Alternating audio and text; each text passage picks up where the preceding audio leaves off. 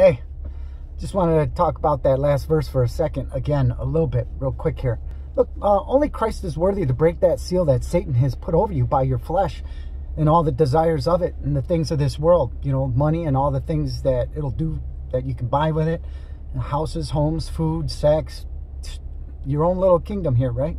He keeps you deceived by keeping your mind diseased by all the things that are going on around the world, right? And only Christ is worthy to break through that seal with the gift of his Holy Spirit, by the gift of his Holy Spirit. And then he heals your blindness, your deafness. You can hear him. You can see spiritual things. You can see it all around you and everything. He permeates everything. That's why it glorifies God. This world that is fallen actually glorifies God. It does. In so many ways, because you can see and detest evil, right? And you can see good as well. It really glorifies God. And it shows how in complete control he is of everything. But we have been given free will. And you have to make a decision right now where you want to belong. Do you love God? Do you want to go home? Or do you dread going home and seeing Christ? Do you dread seeing your Creator and going home to him? Then you might be left behind.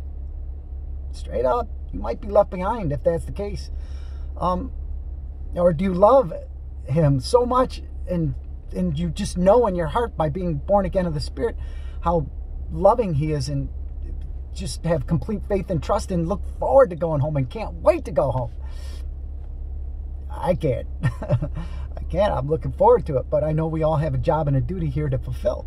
The spiritual's being played out in this physical world, no doubt about it. But that verse I went over, it said there's a reversal and there's a war coming.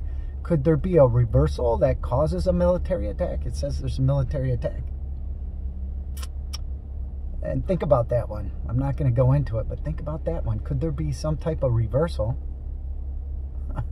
that causes actually a military attack? Are we surrounded by the dragon? By the dragon, possibly. Understand these words. Understand these words. Prepare your heart and mind for a battle. That's what that verse said. Our redemption draws nigh. No doubt about it. Sometimes my mouth doesn't connect with my brain. I'm kind of punchy. And I know the reason for it. It happens occasionally. And it's not really a disease or anything, but it's being stupid when I was young. I'm a small guy, so I had to learn how to defend myself, do a lot of things. So I was involved with a lot of rough sports, put it that way. A lot of head knocks. All right, so anyways, there's that. All right, love and respect, everybody. Let's finish this race strong. We're about to go home. And I think this verse is clearly laying out something, because the spiritual is being played out in the physical. And he said to gird yourself up, prepare for an attack by a reversal. There's a reversal that's going to occur. And could that mean, only he knows. He already knows. I mean, it could mean multiple things, but what's happening today? All right, God bless. Have a great day. Bye.